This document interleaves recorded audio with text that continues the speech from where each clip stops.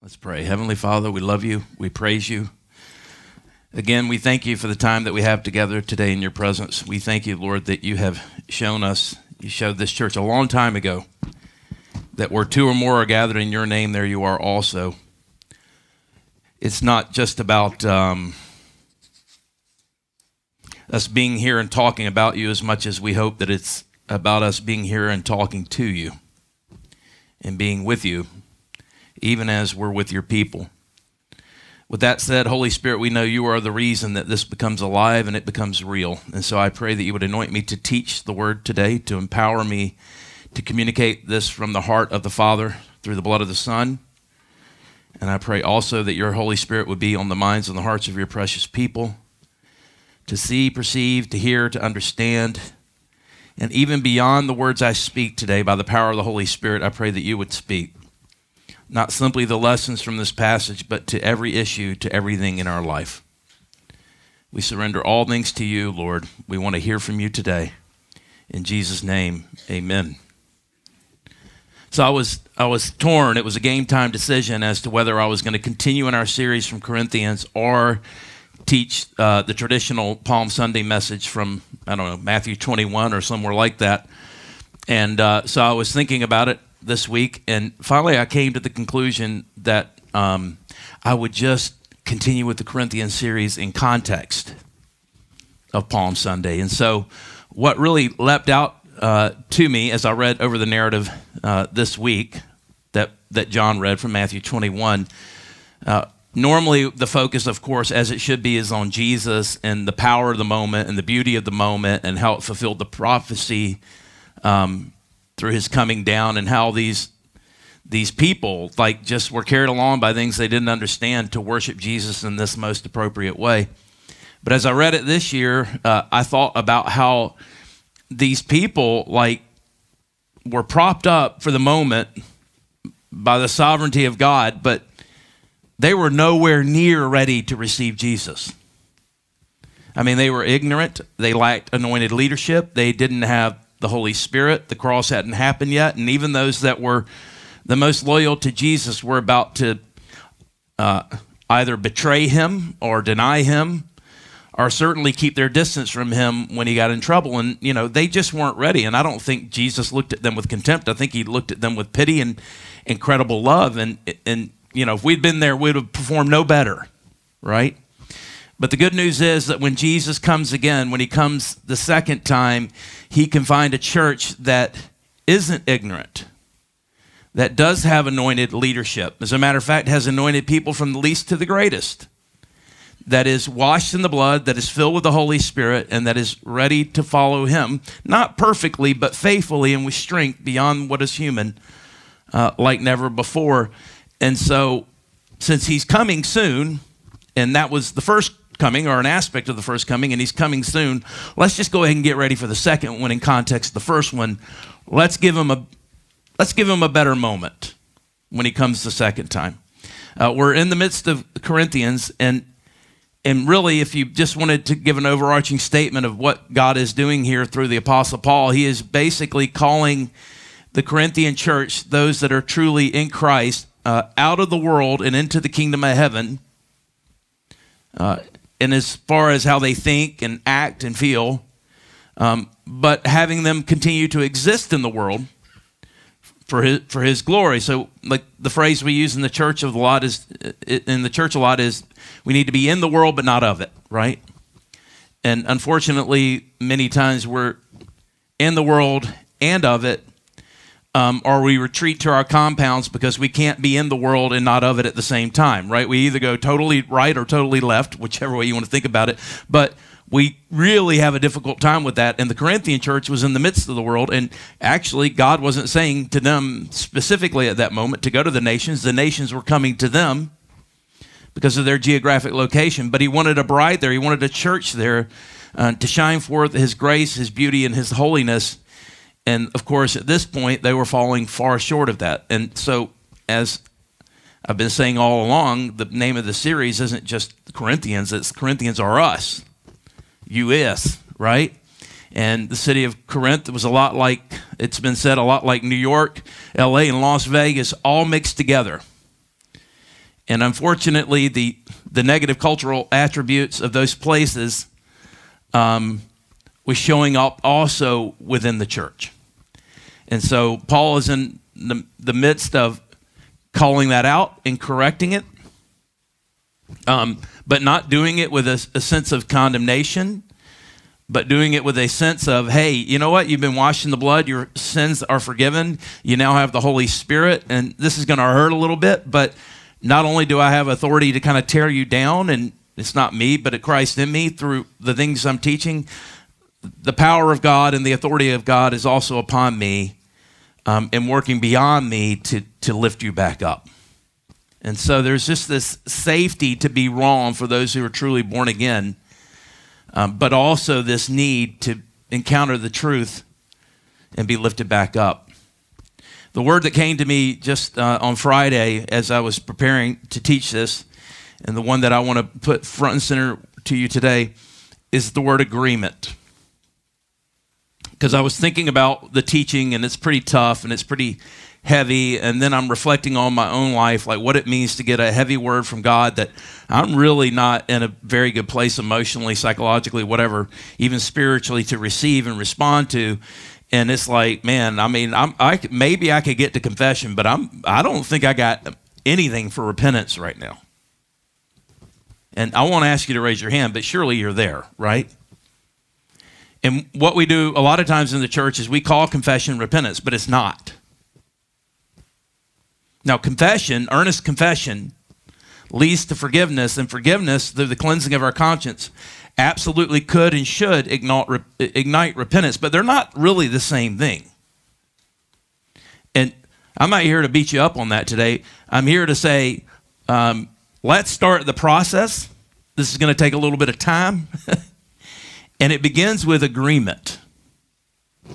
Agreeing that God is right and I am wrong on whatever issue the issue may be, like an agreement with the Word of God and the Spirit of God. By the way, it begins at the cross, right? I'm coming into agreement that Jesus is holy and righteous and good, that he perfected his body through obedience and offered it on the cross as a substitute for my sin. So I'm in agreement that he is the Son of God, that he rose from the dead, and he didn't just do it for the world, he did it for me. I'm in agreement with that. That also means I agree that there are sins in me, upon me, that I've committed in the past, that I commit in the present, and that hopefully decreasingly I'll commit in the future, that have to be forgiven.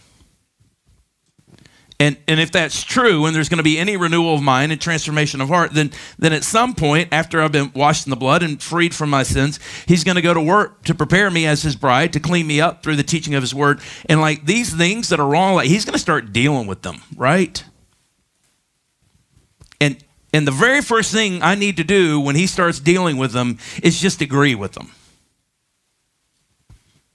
When I used to get in trouble with my parents, like I would be in denial for a while. Eventually I agree with them. By the way, then I would confess sometimes, but I had no intention to repent either.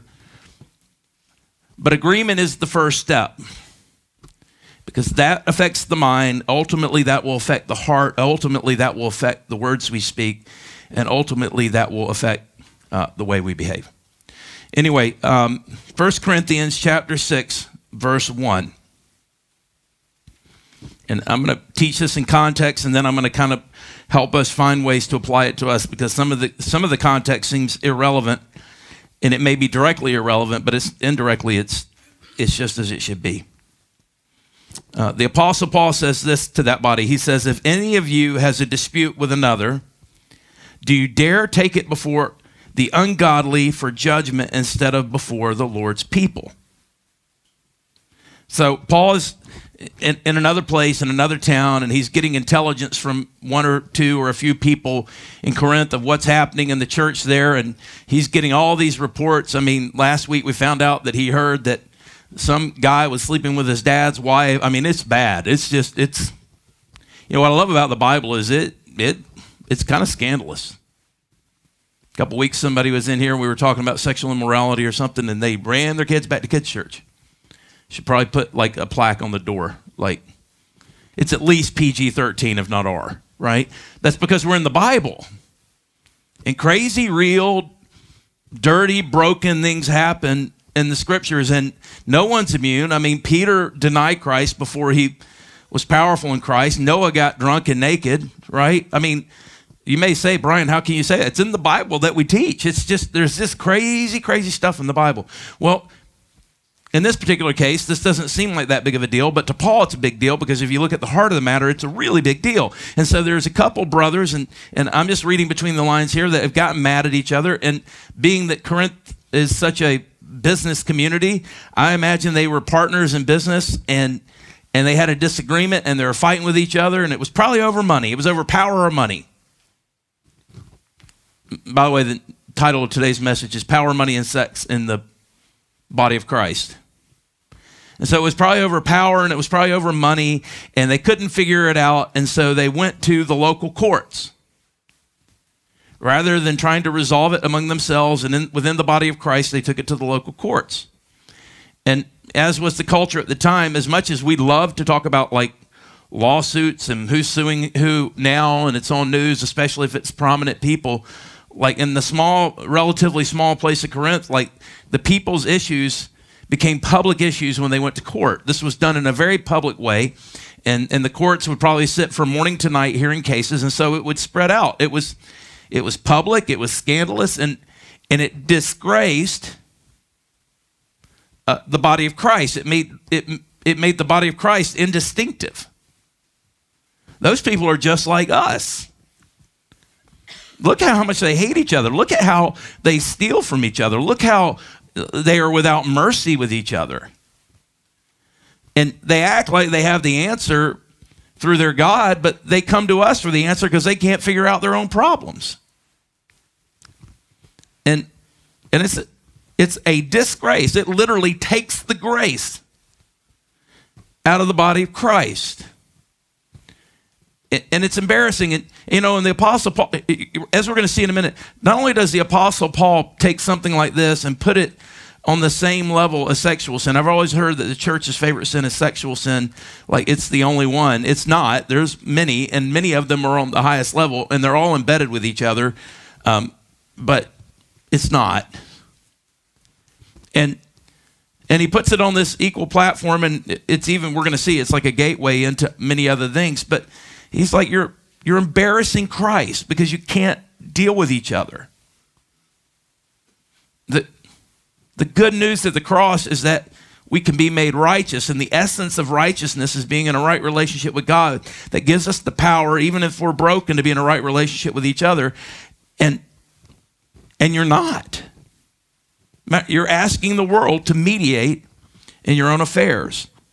Or do you not know, this is interesting, that the Lord's people will judge the world, not now, but later. And if you are to judge the world, are you not competent to judge trivial cases? Now, this could have been over $10 million, but it's trivial in the grand scheme of things. Do you not know that he will judge, that we will judge angels, the fallen angels, not the righteous ones? How much more the things of this life? Now, this is interesting because just last week we were together, and Paul said, it's none of my business to judge the world. My job is not to condemn, but to judge the church, or to hold you accountable to the truth of God. And then here he's saying, wait a minute, we're going to judge the world. Well, in the future, in a sense, in some sense, we will judge the world because we will be heirs and joint heirs of Christ. And if he's judging the world, somehow we're embedded in him. And I think it's probably a really unhealthy truth to hold on to, but it's here, so we might as well deal with it. And we certainly aren't worthy to do that in our current form. We'll be worthy to do that in him. But the Bible also says that Satan is being and will be ultimately entirely put under his feet. Well, if we're heirs and joint heirs with Christ, if the two are made one through marriage to the groom, which is Jesus, the bride of Christ with Jesus, then that means he is being put and under our feet as well. And already on earth, even before the full coming of the kingdom of heaven, like if we speak the words of God in alignment with the will of God, according to the Spirit of God, then we have authority over demons, fallen angels, and circumstances even now. This is the powerful thing that we have in our midst that we barely tap into the potential of. And so Paul's like that's who you will be. That's who you're becoming. And in Christ, through the Holy Spirit, you have the answer. You have the solution to every problem. You may not get there immediately, but you have the solution to every problem. You certainly have the theocratic solution to any conflict you have among yourselves, whether it be legal, financial, theological, doctrinal, personal, whatever. Like, you have the answer. So why would you people that are so dignified in Christ, been lifted up into the heavens, have the capacity that comes from God through the Holy Spirit, why would you go to people who don't have any of this to get a judgment in your own life? You have the answers, they have no answer. And not only is it a disgrace, it's like lesser. It's like beneath you. And not in the sense that you should consider yourself superior in real terms to anybody, because we're all just saved by grace. But at this moment, you have superior intellect through the power of the Holy Spirit working through the Word of God, and maybe not by yourself, but in the community of God's people. Do you not realize what exists among you? Therefore, if you have disputes about such matters, do you ask for ruling from those whose way of life is scorned by the church? Now, here's the thing, Preaching 101 says don't shame them, and then what does Paul do? I say this to shame you. Is it possible that there is nobody among you wise enough to judge a dispute between believers? Really? But instead, one brother takes another to court, and this in front of unbelievers. Now, we don't do that much business with each other. I've done business with church brothers and have had conflict in the past, and it was ugly, but thank God we didn't take each other to court. And we don't really, that's not our thing. Maybe one day, if our relationships developed in a powerful way, we would do business together, maybe some of us, I don't know, whatever. But we do have relationships with each other, and we do have strife in our relationships with each other. And I can't tell you how many times we've had conflict in the church that somebody has ran down the street to another church and unloaded all their issues about this church and that church as if they were perfect. And it's just, it disgraces us in the body of Christ, but then it even leaks out beyond that. I've gotten text messages screenshotted, and you can't believe, we are a scandalous people. And why would anybody go there when that's how they treat each other, right? And when we have conflict, we don't run into the church, we run away from the church. That's what we do. When somebody new comes to the church, and it's kind of funny, when someone new comes to the church and they're like immediately super excited and fans. But I hear they had a little issue with their old church, right? I know it's just a matter of time before they have an issue with me. And by the way, their issues with the old church might be legitimate. They just need to be resolved. Part of the resolution may be God placing you in a different body of believers, but this is what we do. We disgrace Christ through the body of Christ, and we act like we don't have the answers, and we do have all the answers. In terms of conflict, Matthew's gospel teaches the very simple way that we can deal with conflict in the church. I'm going to tell you in a minute why I don't think it ever works for most of us. The first thing we're to do is someone sins against us. And by the way, that's not just offending us. We don't even get past offense. We don't have, actually, the Corinthians may be superior to us in this. Our relationships are so superficial, we don't get beyond offense. We're never in close enough relationship we start losing each other's money. We just offend each other and we're gone. But the very first thing we're to do if someone offends us, if someone insults us, or if someone hurts us, whether it's a perceived sin, we feel like they sinned, or whether they really, the very first thing is like we're supposed to go. And I failed at this too, so I'm not trying to be self-righteous here. The first thing we do is we go tell them, hey man, this is what happened. The Bible says if they listen to us, go, I'm sorry, man, you're right. Please forgive me. Whatever comes out of it, then it's resolved. It's done. And then if that doesn't work, then you grab one other person that both of you can trust, and you have them mediate, maybe two other people, establish it with two or three, and you go and you try again. And if it doesn't lead to resolution, then you bring it to the church. And then if that doesn't lead to resolution, the church has to make a judgment of some sense. And if someone is an unrepentant, like offender, and that's according to the word of God and the Spirit, I mean, if it's clear and they won't, like if you stole his money and you don't even want to acknowledge it, right? That's never happened, has it? Good. You'll never sit on the front row again. If you steal his money and you're not repentant, I'd be like, hey man, God, please repent. Like your whole family sitting on the front row. Please, I need my front row people, right? Tell them you're sorry and try to make restitution. And if you didn't, I'd be like, man, you can't be here. That's terrible to say, right? By the way, he would never do that. He's a noble man letting me make a negative example out of him. Like, and by the way, you're going to go home and you're not going to feel the covering and the blessing and the fellowship. You're going to be hurt. You're going to be bitter. Like, just acknowledge it and come back. And if you're worried about how much money it is, I will help you, or we'll make him forgive you. Don't worry about it. It's not about the money. It's about the heart. Right? And so we work reconciliation. And how do we reconcile? We have to have a real reconciliation. Well, part of it is just acknowledgement, making some form of restitution, if it's quantifiable. And you know where the biggest part of reconciliation comes from? It comes from forgiveness.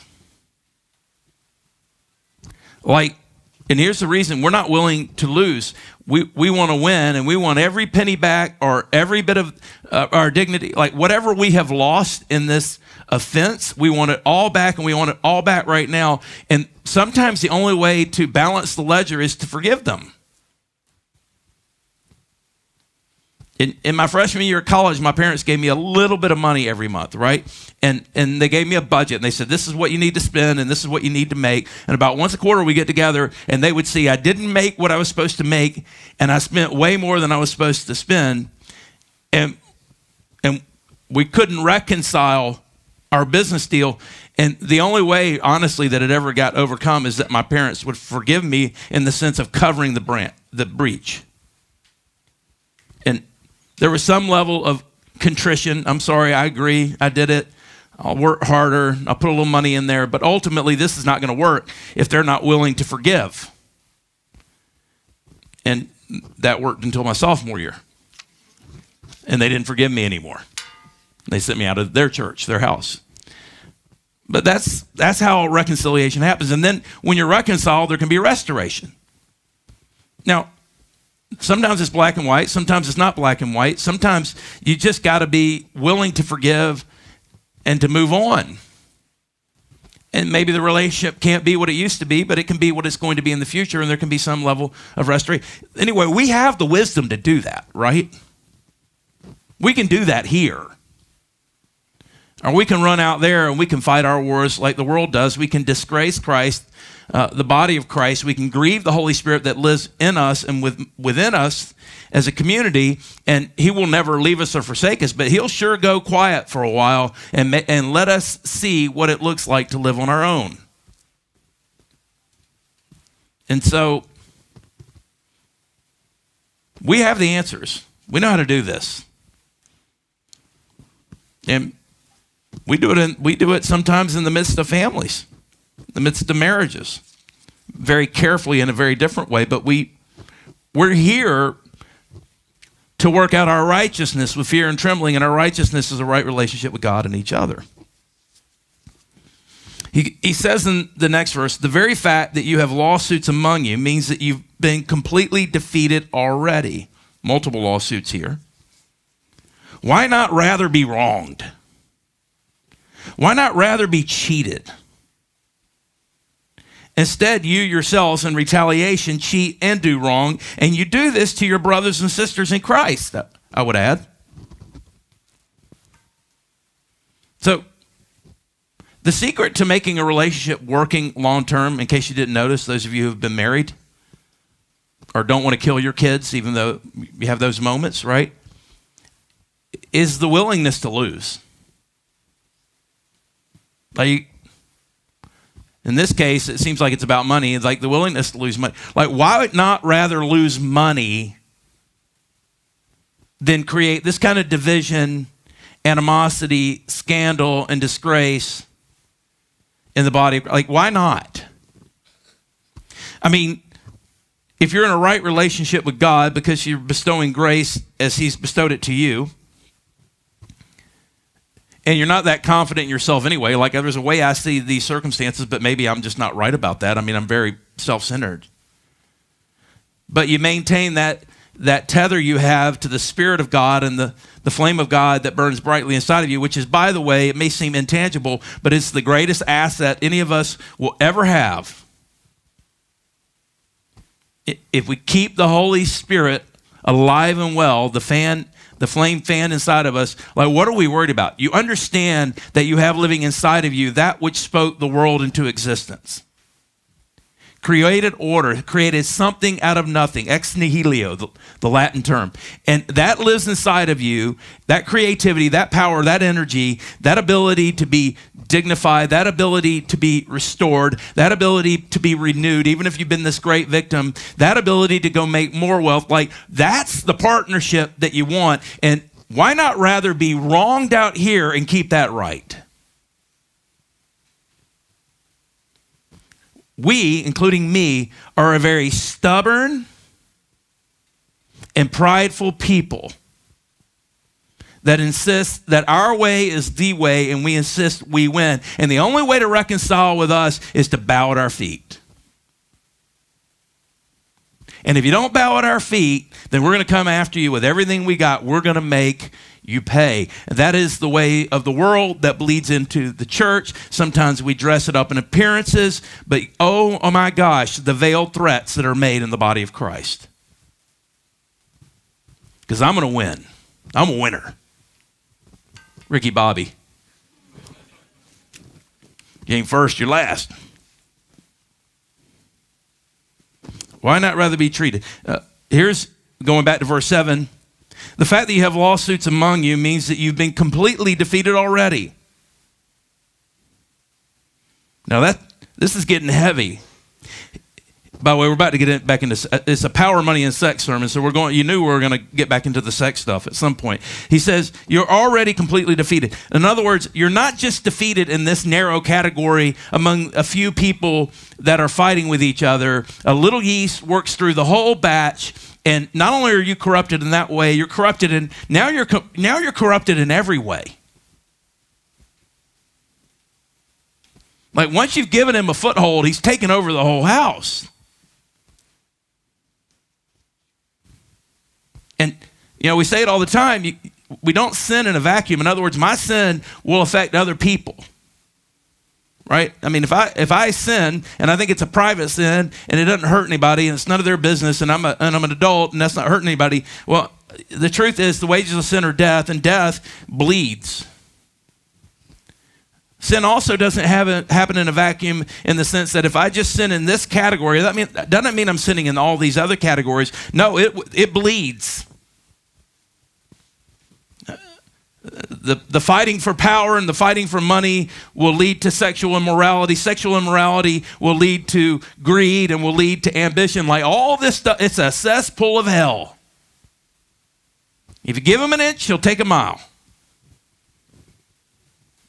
And don't tell me, because I'm washed in the blood and filled with the Holy Spirit, that this can't happen to me. You may not be able to be possessed by evil, but you can be oppressed by evil. And just look at history and how some of the greatest men and women of God have fallen when their vanity and their pride became so large.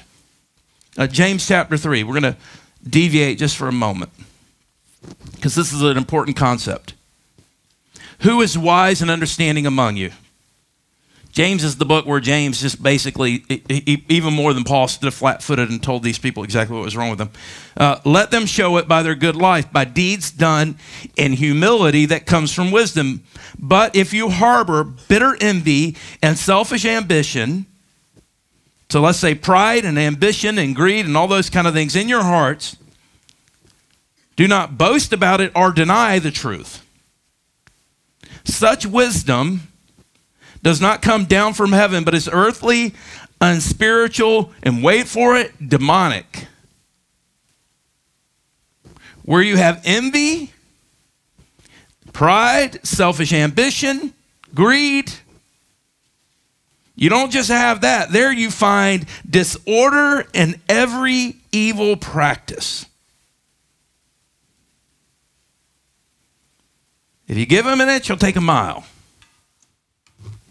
If we let offense settle in our heart and mind and we're bent on redemption and victory and vengeance and all those things, or if we just get up on Monday morning and we're like, I'm going to go make as much money as I can and I don't care who gets hurt in the way.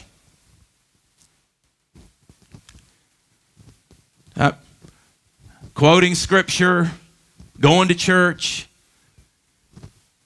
filled with pride, filled with ambition, dressing it up in zeal for God, and we know it's not. It's just worldliness.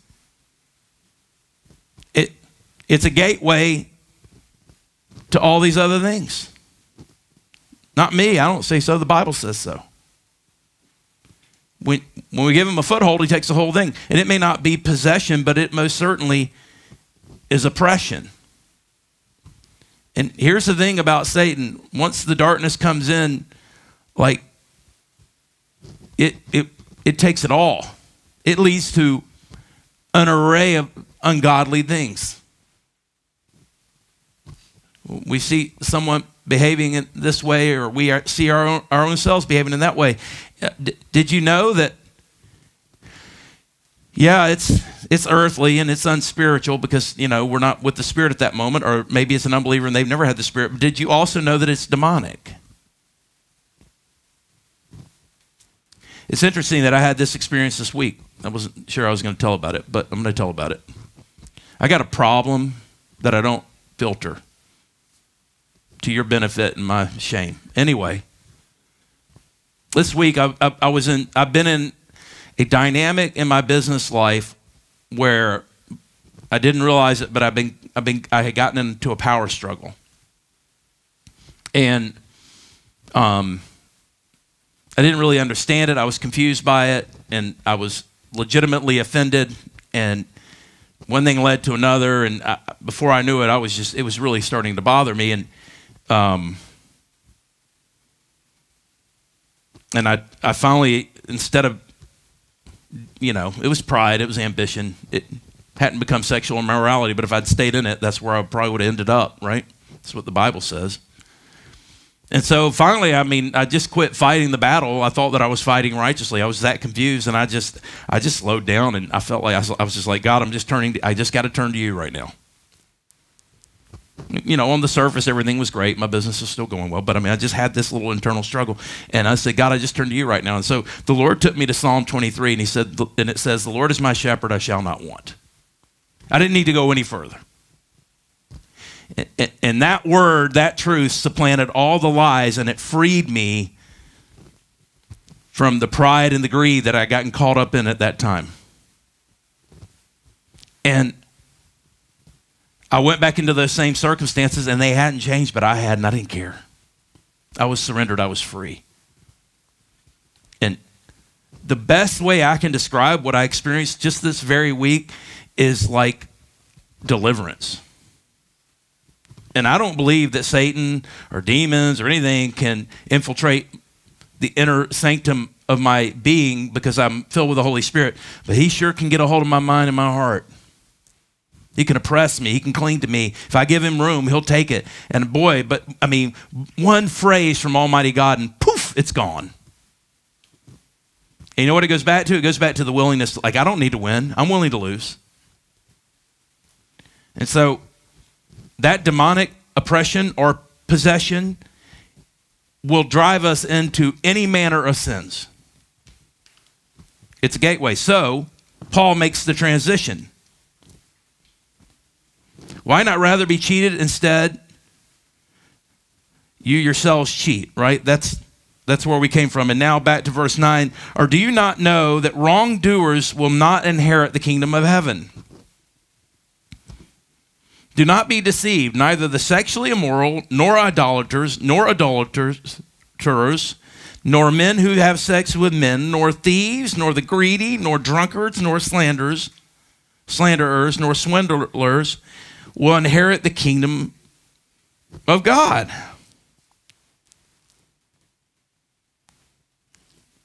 Now, he who started a work will sustain it and will finish it in us, right? So if we really are born again in Christ, then we will ultimately inherit the kingdom of God. He will present us before his throne without blemish or fault. So that's done. Now, if you're not in Jesus, like us, this is who you are, but you have no chance of true repentance because, don't feel bad about this, it's only the Spirit of God inside of us that causes us to will and act according to his good purposes. So run to Jesus. Receive what he did for you on the cross. He will most certainly wash you, clean you, pick you up, and begin to change your life. Not perfectly, not instantly, but like us, you'll be on the long path to recovery. And you too will have that eternal assurance that the work will get done and you can inherit the kingdom of God. So Paul's not writing this, and I'm not teaching this to cause those of us who know that we belong to Christ to fear that because we made a mistake last week, we're not going to inherit the kingdom of heaven, because you are. But we also know that the kingdom of heaven, the coming of the kingdom of God, is not just about what happens then, it's about what is happening now. And we talk all the time about wanting to be under the covering, under the blood, under the blessing, under the power, under the potency, the creativity, the energy, the purity, the joy, the peace and joy that surpasses all understanding. Like all these, like we want to stay in that. We want to inherit that. We want to inherit it on earth even before the full coming of the kingdom of heaven. It can be ours right now. In my ministry with you, in the work that I do in the marketplace, I ultimately want it under the blessing of the kingdom of God, according to the will and purposes of God. My king spoke. He said, let me tell you what I'm doing. I'm your shepherd. I'm leading you, and you ain't going to want. But if you become this, if you become prideful and ambitious, and you start fighting your wars in this world the way the people do, then you will live by that sword, and you will also die by that sword, and you cannot inherit the promise that I've already just made you, because that's in the kingdom, that's not there. Choose this day who you will serve. You cannot serve God and money. That doesn't mean you can't go make money for the glory of God, your family, and your church. It does mean that you can't submit to both. At that moment, I had two masters. One was money in the world, and one was God. Once God said, I'll give you the money, I'm like, well, the heck with that. I'm going to God. I'm submitting to him. I trust in his ability to graciously give me all that I need and all that he wants to give me, more than I trust in my ability to go earn it for myself in the world. You tracking me? And oh, by the way, if I don't repent there in ways that seem plausible and okay, still having the appearance of being a man or woman of God, before you know it, I'll be doing all this crazy sexual stuff. Like they're connected. It's weird. Sometimes the Bible's weird, but it's truthful. Like, isn't it funny? I was just thinking about this out loud. I'm in a weird place today. Hope you can hang with me. Like, all the strip joints in New York City and Washington, D.C. and around the world, the brothels, whatever, are filled with business people. Almost seems like maybe that ambition and that greed lead to lust. I've heard that somewhere. Where? Oh, James 3. 1 Corinthians chapter 6. Verse 11. And that's what you were. That's who you used to be. That's not who you are now. It's what you're still doing. It's what you still look like, but that's what you were. But that's not who you are anymore. You were washed in the blood of Jesus, I would add. You were sanctified and are being sanctified by the power of the Holy Spirit. You were justified in the name of our Lord Jesus by his sacrifice on the cross, and you are being justified by the Spirit of our God. You were called and you were blessed and you were forgiven and you were indwelled by the Holy Spirit and you have been lifted up into the heavenly. Like, that's who you are now. I know we forget, but that's who you are. The Spirit is willing, but the flesh is weak. The reality is that's who you are. It is most certainly who you're becoming. But at the same time, we're in this world and sometimes of it. And oh, by the way, and let's just talk about it a little bit. We're surrounded with imposters. People in the body of Christ who would bring us a word from God that appealed to our pride and our ambition and our vanities, rather than to the Spirit that exists inside of us. It's who you were, but in reality, we're working this salvation out. It is most certainly who we will ultimately be. Then he gets into, so this church seemed to really, they loved grace, and who doesn't, right? But they used grace to the point of licentiousness. It was always, they were always boasting in their freedom. And that might be like that might have been a tendency in the ancient world, because, so we're Gentile believers. We've never really liked these Jews and all their rules and how superior they seem to us, and they're cutting themselves up, and they're keeping their commands, and they're giving a tenth of their money, and they're doing all these things. And oh man, what a great thing that Jesus came and basically said it's all rubbish because it's not inspired by God. It's just religion, self-righteousness. And so the tendency can be, because we're not that, to go to the other extreme and go, woo, we don't have to do anything. We can do whatever we want. And so he gets into their doctrine and theology a little bit that led them to this place where they found it plausible to be this worldly and this lost, and yet at the same time think they were okay with God. And so he quotes them. He says, I have the right to do anything. He's speaking on their behalf. He's imagining what they would say to him, or probably what they've said to him in the past, or what he's heard they've been saying to each other, which is they have the right to do anything in Christ, right? The other way to interpret that word right is freedom. I have the freedom to do anything. I have a right to do anything. You can't tell me what to do. He says, I have the right to do anything, you say, but not everything is beneficial. That's him adding his words. Like, you're telling me you have the freedom to do whatever you want, and if I don't really think that's what freedom is, but if we accept that just for a moment, like, then why are you always getting in these why are you dealing with consequences? Like, you're basically saying to me, I know the Bible says that the wages of sin are death, but because I'm in Christ, it ain't going to kill me. And you look around and you go, yeah, but you're in this, like, you keep dealing with the same deadly consequences as everybody else. You lose money, you lose relationships, you lose your sanity, you lose your power. Like, okay, I get, if you want to live according to that credo, fine, but I'm looking at your life and I'm basing it on my own experience. Like, it doesn't work. It doesn't. I have the right or the freedom to do anything, you say. And Paul adds, but I will not be mastered by anything. And so he's just kind of mocking the idea that freedom would lead to bondage. I'm free to drink, I'm free to eat, I'm free to take drugs, I'm free to do this and that. But, you know, all those sins lead to addiction, and addiction leads to being dominated, like you're in bondage. So you're in bondage, and you're dealing with the consequence. Like, you're in a cycle of sin and death. You're counting on having eternal life, but your life is a mess right now. And as the scripture says, like, you're not going to inherit the kingdom of God. No, maybe then, but not now. And I have to ask this too. I would ask this. I would say, maybe you should test yourself and see if you really are in this faith. Now, it's entirely possible that you're this moronic and ignorant, and you're doing these things, and you're dealing with all these consequences, and you're in Christ, and ultimately the crisis will lead to surrender. I mean, he'll finish what he started. But maybe you're not even, like, are you here? Are you even here?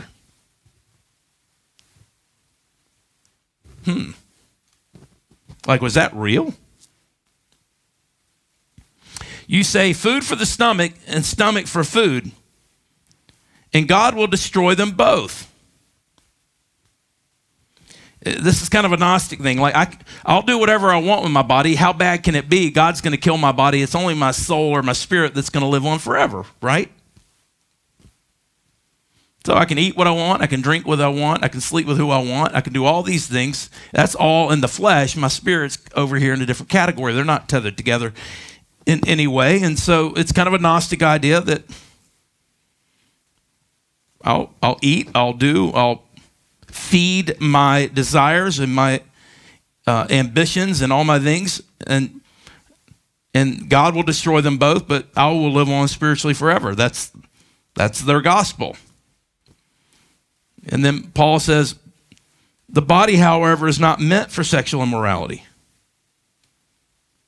but for the Lord, and the Lord for the body. In verse 14, he reminds them of this, and this is no small thing. By his power, God raised the Lord Jesus from the dead, and he will raise us also.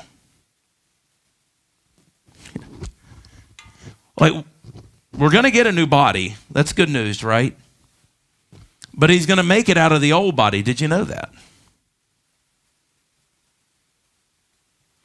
We're going to literally resurrect from the dead. If you've been cremated, all the atoms of your being will come back together. I don't know. It's going to be a miraculous thing. We're going to go up and to meet our Lord in the sky. And then he's going to take that which is old and make it new. He's going to transform these sacred bodies we already have into something eternal and glorious. There'll be a new heavens, a new earth, and new glorious people on them, but it will be the old made new. He didn't waste things. He's really good at recycling. And even if, by the way, I ascribe to this idea, it doesn't matter because it's all going away. Even if that was true, you understand that we were created in the beginning in the image of God. And these ears and the nose and your eyes, dare I say it, your sexual organs, your ability to reproduce, they were never, ever meant for perversion or corruption. They were meant for the glory of God and your enjoyment in sacred relationships with him and each other, specifically a man and a woman, a spouse. They were created for the glory of God and for his purposes. And if Christ, who created us, came to recreate us, and he wants us to begin to experience the kingdom of heaven on earth before heaven, then he wants to start redeeming these bodies right now too.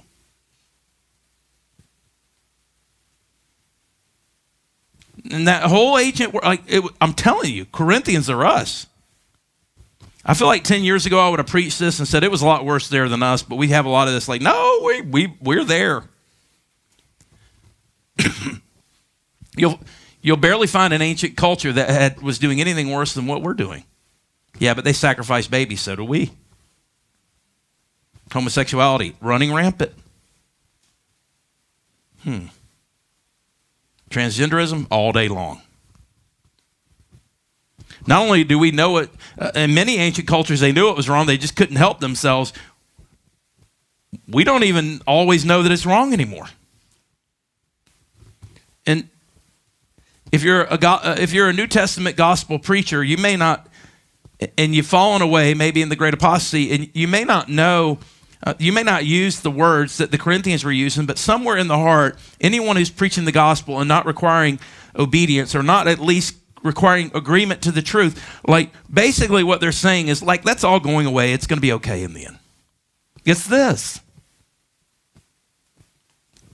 It's a lack of understanding.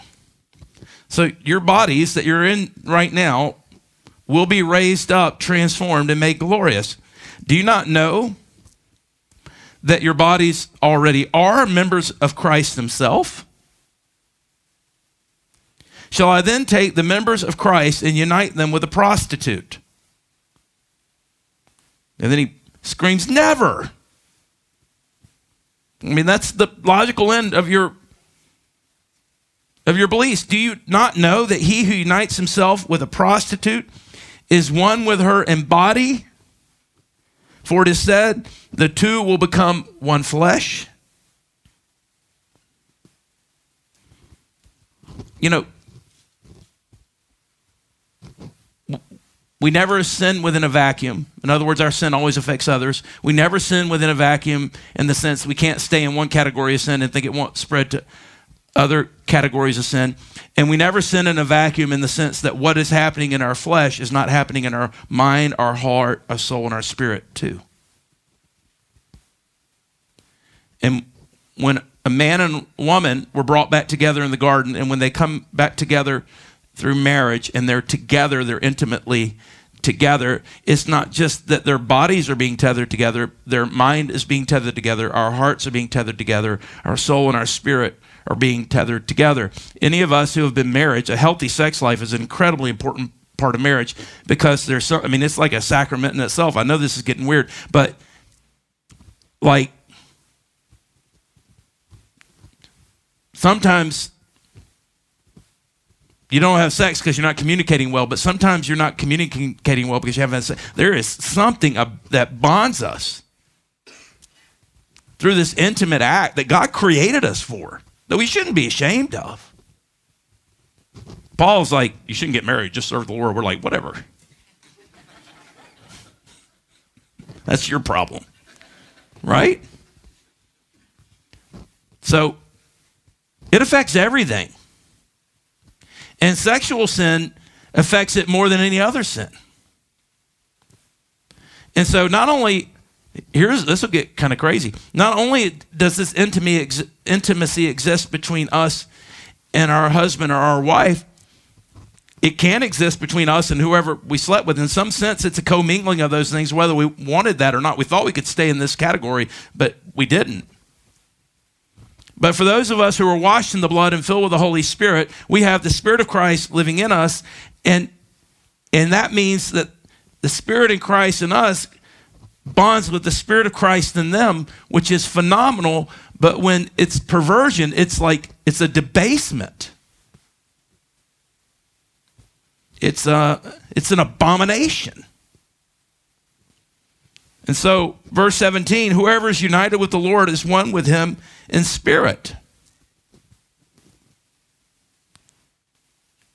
And we're inviting darkness and evil into that inner sanctum. And it all started with somebody who cheated us out of $55. Power, money, sex. Nothing new under the sun. No sin except that which is common to man. We can't play around with sin and not go down the same slippery slope that everybody else has gone down their entire lives.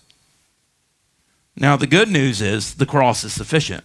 We'll make sure that we understand that. With all this in mind, and because these sins have been forgiven, now we are given the command, flee from sexual immorality. Like run like mad. Don't just refrain, run from it.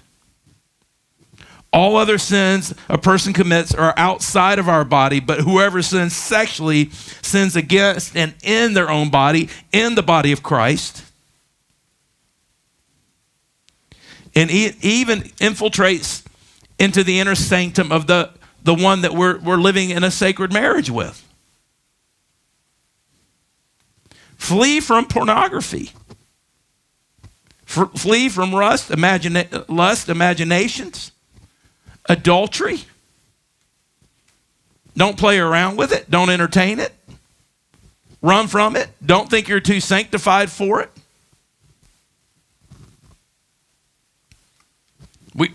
Another story about me in New York. Isn't that funny? It's like God has me in New York for these sermons. It was a lighting show this week, and we went to different parties for the lighting show, and it was fun. We were having a good time. And then we went to our last party for one of our vendors, and we go in there, and they have strippers who aren't stripping. This is like a legitimate company party. I'm like, those girls dancing up there are dancing. I don't know. I'm a pastor. I don't know. But it seems like they might be stripping, but they're not stripping.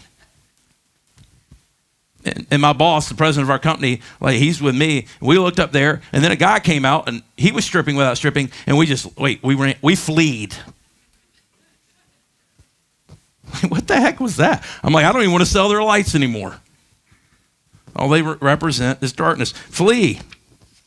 It's sin against God, it's sin against you, and it's sin against those you love the most. And for those of you who aren't married, you're already sinning against the spouse you will have one day who's probably already sinning against you. And anybody who's been married and tries to come into this sacred thing, like our past follows us, doesn't it? God redeems it and he lifts us out of it, but it hurts us because it interferes with that intimacy, and those are the consequences. And good news, the grace of God is sufficient to bring us out of that. But man, we got to get out of that. Do you not know that your bodies are temples of the Holy Spirit who is in you, whom you have received from God? You are not your own. You were bought at a price. Therefore, honor God with your bodies. And then he might have added, and don't think that you're spiritually okay when you're not physically okay or materially okay as well, because power leads to the greed for money and leads to lust and sexual immorality, and there's nothing new. That's who we are. That's where we are. And Jesus is saying, I want a bride without blemish when I return. I want people who don't just honor me with their lips, but honor me with their hearts, their life, and their lifestyle. I don't need perfect people, but I do need faithful people. The spirit is willing, but the flesh is weak. Which one are we going to feed? Are we going to feed the Spirit of God that exists inside of us with the Word of God, with the knowledge of God? Or are we going to feed our flesh with all the things that are happening in the world? The one we feed will grow and will trump the other one. What is being a disciple? It's honing into the voice of God and the Spirit of God to the exclusion of anything else. We're not disciples because God cares that we didn't eat, that we fasted, or we spent 10 hours on our face. We're disciplined so that we can feed our spirit and overcome our flesh. And the cross is absolutely sufficient. The blood of Jesus Christ given for us, the perfect blood of Christ, washes over our life and speaks a better word even when we're in a dark place. And God brings forgiveness. And when we come into agreement and we confess our sins, he is faithful and just to forgive us and to cleanse us from all unrighteousness. We should be having communion today. We'll do it a couple times next week. And then upon that clear conscience, he imparts the Holy Spirit, indwells the Holy Spirit that gives us the ability to think, to hear, to see, perceive, to understand, and to apply the truths of God into our life, to will and act according to his good purposes. Gives us the power, ever increasingly, not perfectly, to live for him. And Jesus is saying, hey, you know what I want? I want a bride without blemish. You know when I want her? In eternity? No, I want her right now. Because I not only for me, the Lord might say, but for her dignity and her peace and her joy and her authority on earth even before heaven. I want her, boys and girls in here, men and women, the body of Christ, he wants us to be moving in this place so that we can begin to inherit the kingdom of heaven even right now on earth. Before then, because when we have power and wealth and intimacy with God and intimacy with one another, when we can invert what has been perverted back to what it was originally meant to be, then we will have extraordinary power on this earth to glorify him and bring people into the kingdom of heaven. And there are no shortcuts. This is how we do it. Let's pray. Heavenly Father, we love you. We praise you. We thank you for your word. We thank you for your Spirit. We come into agreement with you today that your word is true. Genesis to Revelation, every single bit of it is true. We may not always get the right interpretation, but ultimately, when we do, it is absolutely true. And may you tell the truth and all of us be a liar. We come into agreement with you on your ideas about power, your ideas about wealth, your ideas about intimacy, your laws that were built around these things. We may not be able to repent yet. We may be too broken to repent, but we agree. We submit to it as truth. We ask for forgiveness. We confess. And we anticipate and we hope in the power of the Holy Spirit to renew our minds, to transform our hearts, and to change what we say and to change what we do. We need you to do it in us, and we need you to do it for us. But we know what we have to do today is we have to agree. First and foremost, God, we agree that Jesus is the one and only Son of God, that he died on the cross for our sins. I pray that my words would be someone else's words, maybe a few people's words here today. And for the first time, we are confessing that you are the one and only Son of God, that you were a perfect man who gave his perfect life for my imperfect life. You didn't just die for the world or the church, you died for me. And immediately, your blood covers me. I know that to be true. Somehow, mysteriously, through the Holy Spirit, I know that to be true, and I'm asking for your Holy Spirit to fill me. We agree with that. We also agree that we sinned and fallen short of your glory, otherwise the cross wouldn't have been necessary. We agree with that. And third, Lord, we want to be agreeable on every issue. Can't always fix it, but we can agree with it, and we can trust you for the outcome. Renew our mind, transform our heart, change our lives. Draw us close to you and to each other. Create a pure bride without blemish that has the dignity, the peace, the joy, and the power to glorify you on earth right now, as it shall ultimately be. In Jesus' name, amen.